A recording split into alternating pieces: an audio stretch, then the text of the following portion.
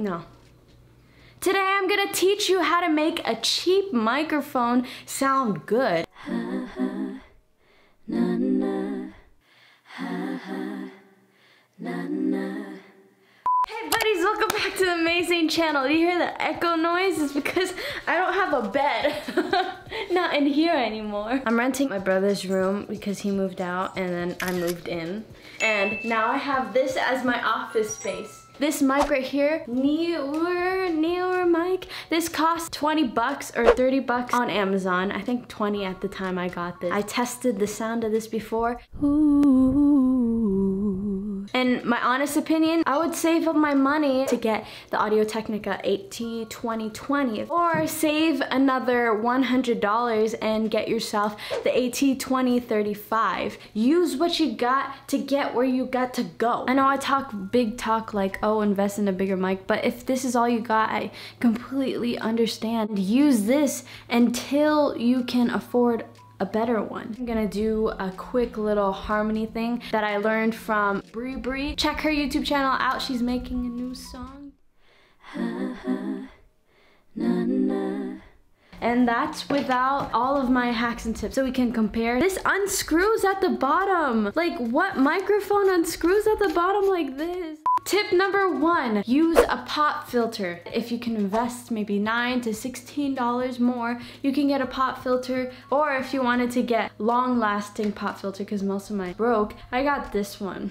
Look, it's covering my whole face. XL, I'll leave the link in the description. I love this so far. Quality of this Pro Screen is honestly the best. Like, it has this little support base right here, and bam, yeah, there we go, you see? And you want to keep it like 2 inches from here. Those sounds horrendous, and I will do a test without and with it. Eat some pizza, eating pizza. Some people live. And if you don't have the extra funds to get a pop filter, either cheap or expensive, I would say to get rid of the p sounds. I'm just trying this now. Maybe hold a scarf. This is my doggy's little scarf.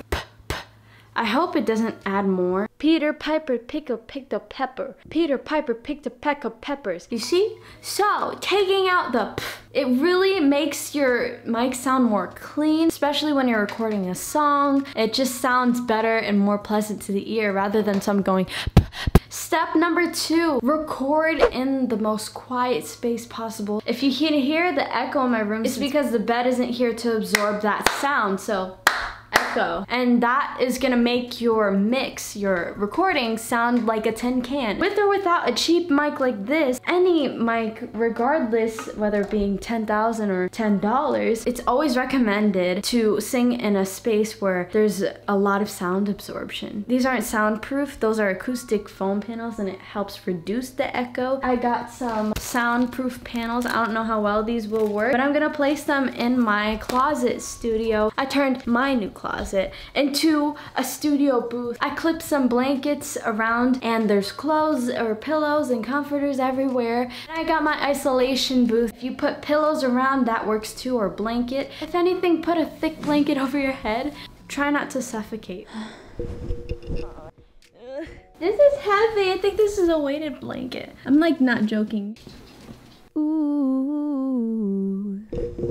Oh my god, I'm sweating. I don't even know how clear the quality is. Guys, it's so dark in here. Now I'm gonna try this in the studio closet. Okay guys, so I set up my little microphone into this. Again, you don't need this, like you can do the blanket method. But if you do have this, and you do have a closet, and also these soundproof panels that I hope would do some work, I put a blanket, a soft blanket around the isolation booth to also get the top as well. Before recording, put it to -6 dB so that you can raise it up and it lowers the white noise in the background. And here I'm setting it up. I'm doing a vocal stack. I'll show that in another video, but I'm gonna do highs, lows, and middles. Ha ha, na na, ooh, ha ha, na na, ha ha, na na, ha ha, na na. So step number 3, you gotta process these vocals. I'm not professional at this. I'm just gonna voice over it. All right, let's go do it. So this is a recording without it being -6 dB and without pop filter and without being in the closet.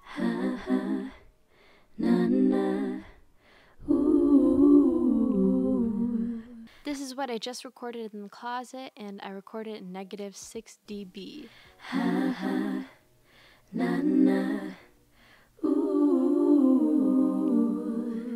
I'm gonna solo out one of these tracks. I'm going to do a compression first. Use any compression that works best for you and your voice, but I got this plugin and it's so simple. I just put it to -12. I put the gain to -6. This keeps the audio from spiking and it's leveling it all. So now I'm gonna take an EQ and cut out the lower end. Any muffling noise, you won't be able to hear it as much. You cut it off. And here I'm just seeing what sounds muddy. So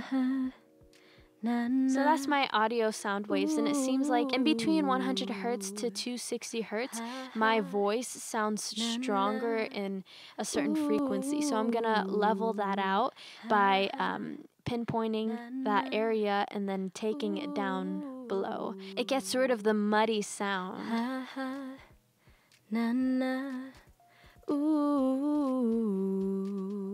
And if you want to boost the higher end to make it a bit more crisp, but don't go too crazy. Everybody's voice is different, so your audio waves might look in a different place than mine. Your frequencies of your voice might be different from mine, so just try to level out as much as you can. Okay, after that, you're gonna go to Reverb, Space Designer, and just put it very slight.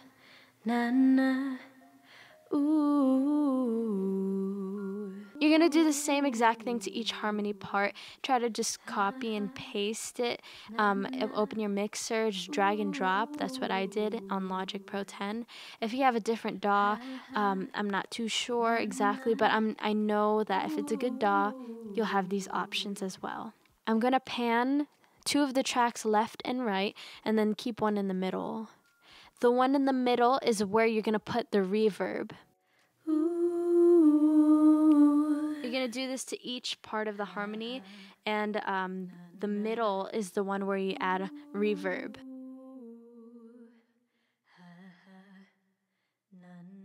Record it 3 times so it gives a fuller effect. So when you wear headphones and listen to this, you can hear it sounds more whole and full. Then when you play it all together, this is what it sounds.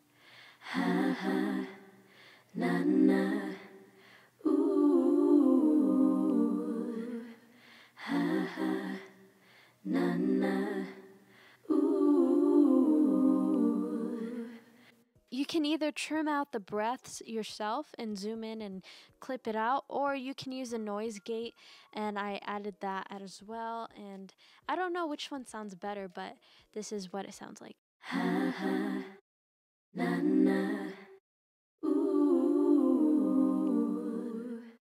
Alright buddies, that's it. Thank you so much for watching this video. Please subscribe and give this a thumbs up, and check all the links down below. If you want to upload your songs to Spotify, iTunes, and all that, go to distrokid.com VIP/amazing, get 7% off. You can upload unlimited songs, and I am proud to say that my first song on Spotify is coming out soon. Do I gotta ask to be on my own? Do I gotta wait when you go slow? Do I gotta